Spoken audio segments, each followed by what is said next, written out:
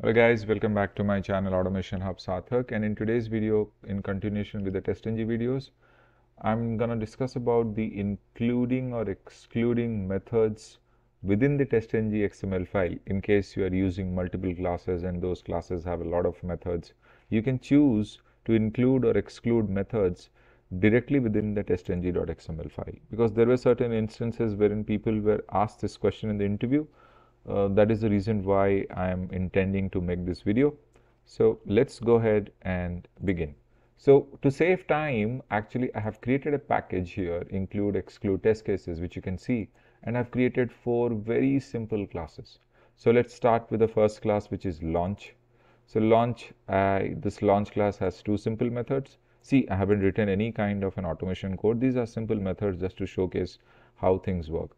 Then followed by the login class, 2 methods again, followed by the home class with 2 methods again, followed by the logout class with 2 methods again.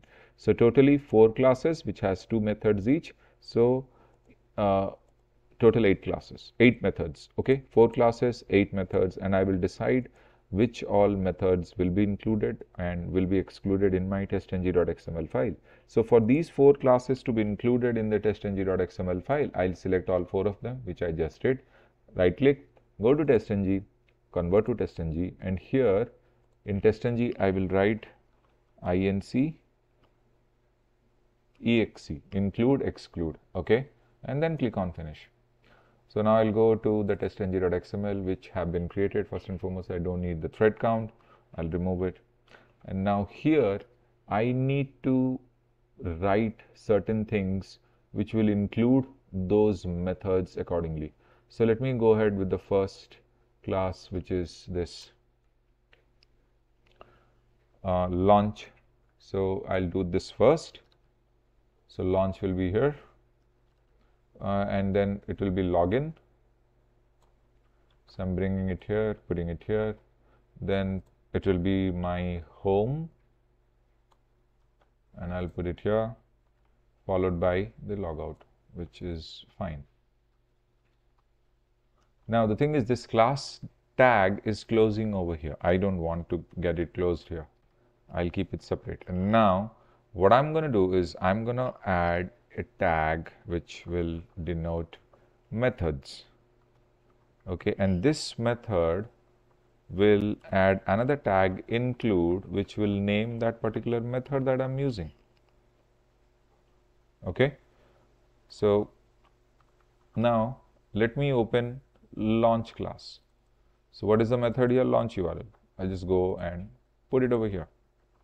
Similarly, I'll copy this, paste it over here, and give the other method here, which is validate launch URL.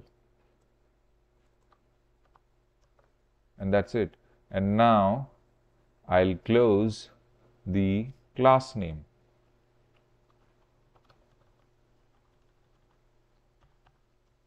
That's it. So I have opened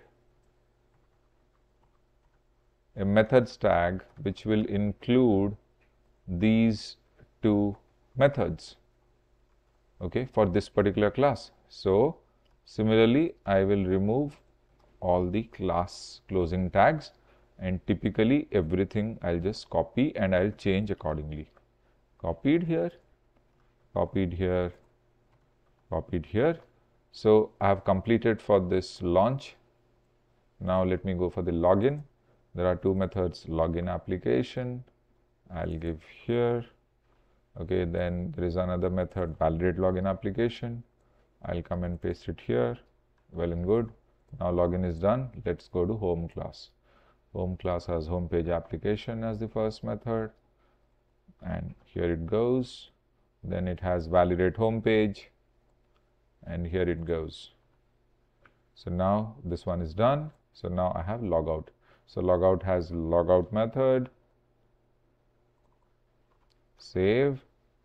Now this has validate logout, save. Okay, now this is what it looks like. So we'll just have a cross check. We have a suite, we have a test tag, we have a classes tag which holds these 4 classes, and those have certain methods which are including these. So right now there are 8 methods which have been included in the 4 classes. I'll right click, run as testng suite, and look, all these 8 are working absolutely fine. Now, so technically we have included all the 8 methods. What if all of a sudden you decide that for, let's say, the launch URL, you do not want to include this method, okay? For example, so you go here, so this one, instead of include, you give exclude. Similarly, let's say for login, you don't want to include this validate login application method. So you can just write here exclude instead of include. And let's say you don't tamper anything with this, you don't want to include this one. For the logout, you don't want to include validate logout. So now technically 3 methods have been marked as excluded within the testng.xml file. The other 5 will run because they are included. So let's see what is the output. Works absolutely fine. There are 5 which were included, the others were excluded. So typically you can choose within the testng.xml file to exclude methods even though you are using 4 or multiple classes for one particular testng.xml file. You can choose whichever method you want to choose and whichever method you want to include and whichever method you want to exclude. I did not write any kind of WebDriver code or Selenium code. You can go ahead and write it. I'm not stopping you. But this was just an example, and this is how this thing works. Now, why am I teaching this? Because in certain interviews, people have started asking this. Sometimes such kind of questions confuse you. You'll be like, why would I need to do anything, include or exclude methods within testng.xml? I can directly go and write it in the class itself, @test enabled equal to true or false. Why would I even need to do this? That is the first question that comes in your mind. But the interviewer is not interested in what comes into your mind. He is not interested in the option that you are trying to give it to him. He is interested in this. Hence the video. Hopefully you liked the video, and if you did, please do not forget to subscribe to my channel.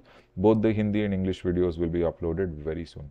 Thank you so much. Sarthak here, signing off.